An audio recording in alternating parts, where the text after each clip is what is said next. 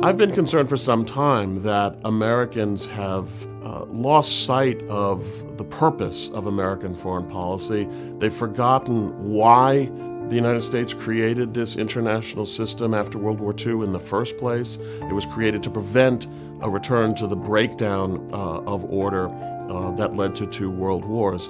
Americans, I think, have lost sight of that fact. Therefore, they look at what America does to support this order, the expense of it, the cost of it, sometimes in terms of lives lost. They look at that all in terms of expense without seeing any of the benefit.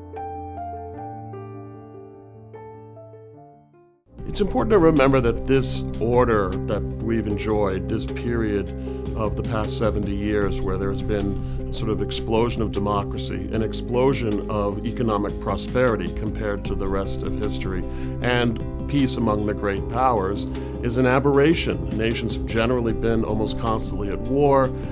Tyranny has been the norm, and most peoples have lived in poverty. And it was made possible not by some evolution of the human spirit or because human beings have just gotten better, they behave better. I mean, we ought to see a lot of evidence around the world to suggest that that's not true. We already see sort of signs that democracy is not enjoying the kind of support that it once enjoyed around the world. We already see the return of geopolitics, and even in the United States we see the return of protectionist tendencies.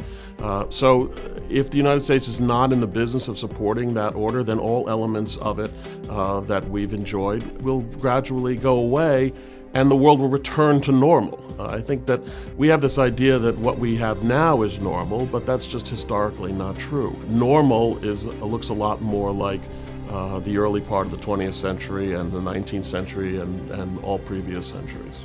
The number of democracies that have been established since World War II is so far beyond what we've ever seen before in history that it isn't right to regard it as the normal condition. I think if we see the end of this order, we will see democracy diminish substantially around the world, including in Europe and Asia.